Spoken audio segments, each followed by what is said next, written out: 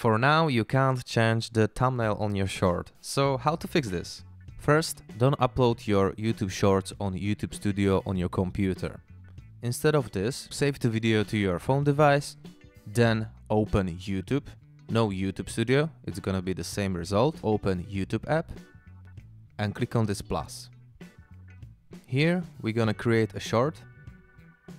Simply upload your video and click done. Then confirm here. Click next. And now we can see the editing tool here. So click on it and we can choose the thumbnail. Our thumbnail is at the end, but also I'm going to show you how to rid of this thumbnail in your video. Now we're gonna write some caption here and I'm gonna simply upload this short. Go back to your YouTube Studio. Here's the video. Click on details. Go to your editor. Click on trim and cut. And then we can simply cut this thumbnail at the end, like this.